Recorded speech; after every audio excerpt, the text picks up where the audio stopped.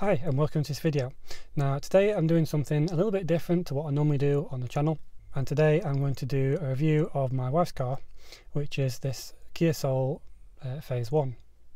Now the reason I'm doing this is because over the last few months I know a few friends of mine have been looking for cheap runarounds, and basically I know this car gets overlooked quite somewhat because of its styling and its reputation, and basically I want to try and change that. So if you have a look on Facebook Market page and eBay and Auto Trader, that type of thing, you can actually pick up these cars, the Mk1s, from around sort of £1,500 up to about 4,000 before they start changing and getting newer. So I want to ask the question, are these cars worth paying, the £1,500 there around, as a cheap runaround, whether you're looking for one for the year or, maybe, a lot longer. So in America they were very popular, they sold millions of them and still are today. In the UK they didn't sell that many, from what I believe. They weren't as popular. I think the reputation was somewhat not as good as other makes of cars. But basically we bought this one because we wanted a cheap runaround, and we've kept it ever since. So as I say, these cars have been going for quite some time. I'm going to be using this one, my wife's car, as the example today. Now, one benefit of me doing this review is that previously we've had the diesel version as well, which is a 1.6 diesel burner. I'll put photos on as I go along. So as I say, that one's a diesel and this one is a petrol. So I'll go with what the car's like in general, and then I'll go over engines and drivability and that type of thing. We've owned this car now for about 3 years, and literally all I've done on it is replace the battery, replace some drop links and service it. Now these are all consumable items which you would do on any car really, and there's nothing which has gone major with this car. So this is the reason I'm asking the question, is this car, the Mk1 Kia Soul, worth buying in 2024? So bear in mind, this is Laura's car, it's the child car, so it's got stuff all over, so please bear that in mind. But obviously we'll try and have a look at the car and just show you around a bit. So the styling outside is somewhat rather boxy but somewhat sleek. It's got a few curves here and there. It's actually what I consider to be the start of the SUV phase, as in it's got a bit of height compared to other cars. So this helps with the 18-inch alloys that it also comes with. If you work your way around, this is obviously a 5-door, which does help. Now on the back seat, I do have the child seat, but like my Focus and many other cars, I'm 6 foot odd, I have the driver's seat all the way back, and you can see that there is not a lot of space, to be fair, but I wouldn't say there's any less than my Mark III Focus. So with this car being quite tall as well, you may see as well in the video where I'm sat at the moment, there's plenty of height room for a driver that's quite tall. And as you can see, the roof kind of goes upwards in the back there, so there's even more room for the tall person in the back as well. So moving around to the boot, this is where the Kia does struggle a little bit if you're looking for a bigger car.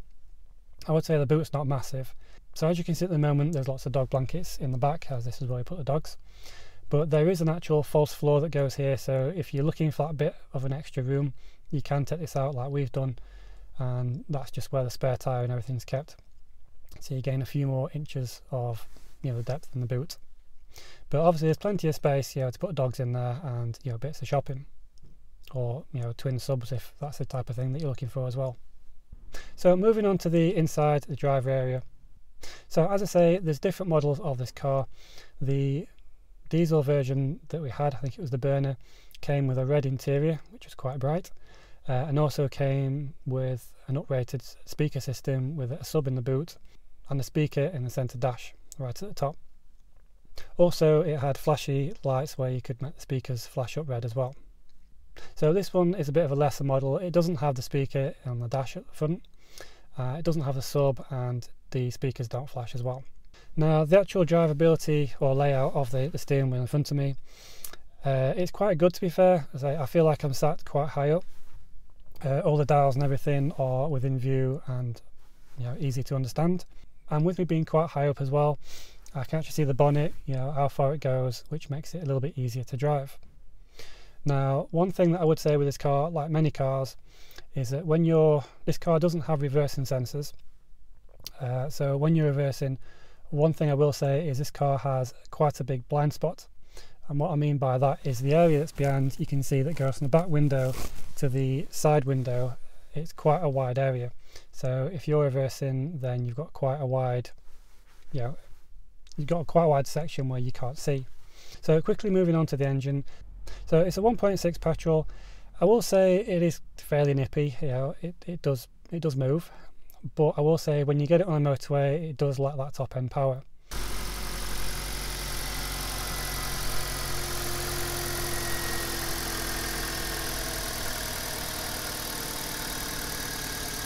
So with the diesel version, the burner that we had, that is also 125 brake. Although I think the diesel version, from experience, it feels a bit more solid than what this engine does. This engine, it is pretty quiet, I'll give you that, but it feels a bit weak. That's the best way to put it. I will say that the accelerator pedal is very, very sensitive. Like, you sneeze on it and the revs will shoot up. The steering's light. I say you've got a good view all around, and you've got sunroof and everything. The driving experience of this car is quite good. However, in both cars, I did feel that with being high up as well, it felt a little bit like on stilts, and there's too much body roll. I think it didn't feel like it was stable enough when you go over potholes. So I don't know whether it's just this car, whether there's something wrong with the subframe bushers, but it kind of feels like it's not connected in some way. However, both engines are train driven, so if you are looking into buying one of these, then that's something that you don't have to worry about unless they're noisy. Chain engines, as you know, can last up to 150,000, 200,000 if they're looked after and serviced regularly. So the engine, as I say, I've serviced every year. We've had literally nothing go wrong with it. It really is quite a good car. Now, what I will point out is obviously these cars are somewhat, getting on a bit, so they do have their issues. Now, the good thing with these cars is, even though they're 10 years old, the only things I found that have gone wrong with this car is that the alloys have started to corrode a bit. Again, you're probably going to get that on any car. There's a tiny little bit of rust down at the bottom, just behind the rear wheel, just on the sill.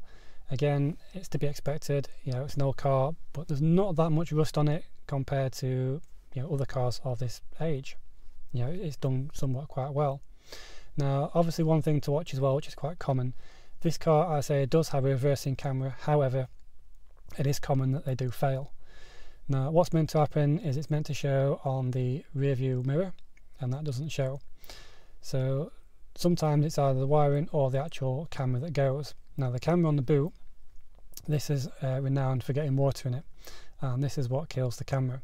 And a replacement of one of these, you're probably looking about £100, so it's not the cheapest. So like ours that stopped working, this is one of the reasons why I've not repaired it. You can get aftermarket parts and repair it that way. That is a possibility, but it's something that I'm not locked into. Also, with the camera, the cover that covers the camera, as you probably noticed on the outside pictures, they do have a tendency to come off as well. So I actually do have the cap with me, it's just here. So at some point I'm just going to try and glue that back on.